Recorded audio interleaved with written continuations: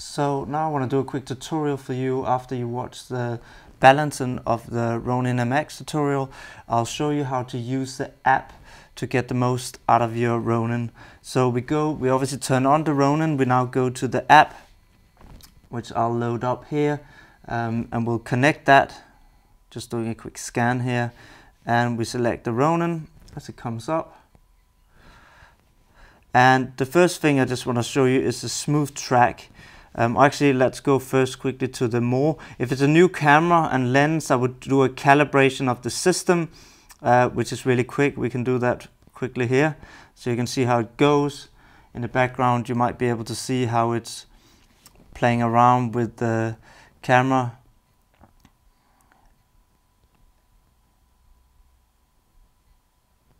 And there we go, that was the calibration done. Then we can go to smooth track, which is basically when you want the gimbal to follow your movements. And I've just put on pan and tilt. You can turn the different axes on and off. The main thing to understand down here is the smooth track settings, where the speed obviously is at 15. That's how quickly it will move. Acceleration is common sense again. It's how quickly it will accelerate from it start the movement throughout, to the top speed. And again, I wouldn't keep that very high, neither the speed or the acceleration, just because quick movements doesn't look good, and you can quickly get a lot of issues as well. So deadband, that basically means you can set it to a percentage. So it's 0 here. Normally I would have it at a 2 to 5%.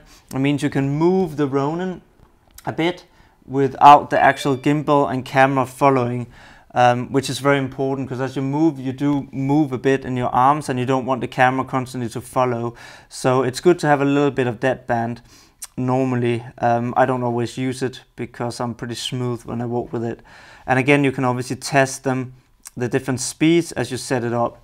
So the next part is the motor, which is the most important bit. Here at the bottom of the app, I think what you can look at here is the power that's used on the pan, tilt and roll motor, and mine is 0, sometimes go up to 1, which means that very little power is used to actually stabilize the camera, and that's because it's well balanced. If you suddenly have 5 or -5 or more, then you're using way too much power, and it's because you balance it really poorly, which will give you worse results when you operate it.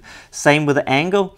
If the angles are 10 degrees or minus or plus 10 degrees on any of these axes here, then you really balance it poorly.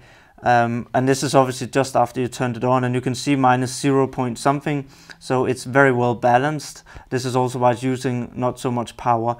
Up here you can then see the stiffness and strength settings, which are very important actually to set, and I'll just show you how you find the right, because you can do an auto-tune stability, but I found it not to be very accurate and very good.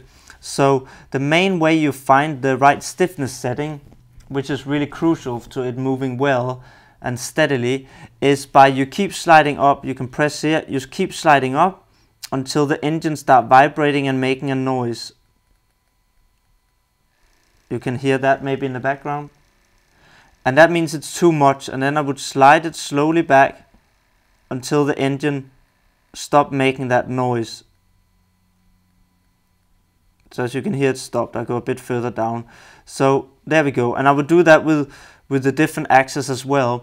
And then obviously when you operate it, if it starts making a noise and vibrating, it means it's too much stiffness. And I would just make sure you move them down. You can again then save them when you got that setting for that camera and lens. I'm not going to save it right now. And then you would have that. You can see here 55, still too much. You can hear it making a noise.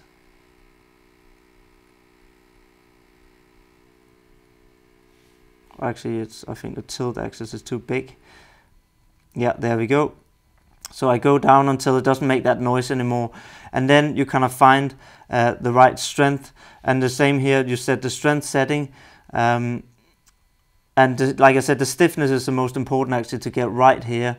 And yeah, just play around with it. Make sure if it starts vibrating, then you just set it a bit too high, the stiffness. And you just recalibrate it down. Do one axis at a time, and when you have the perfect setting, just save it, and that will work for that particular lens, focal length as well, and camera configuration. So that's it. Quick, simple, basic tutorial on how to use the app. Again, I can give you more in-depth information if you want that, but this is just a beginner tutorial. I hope you enjoyed it and see you at the next tutorial. Take care. Bye.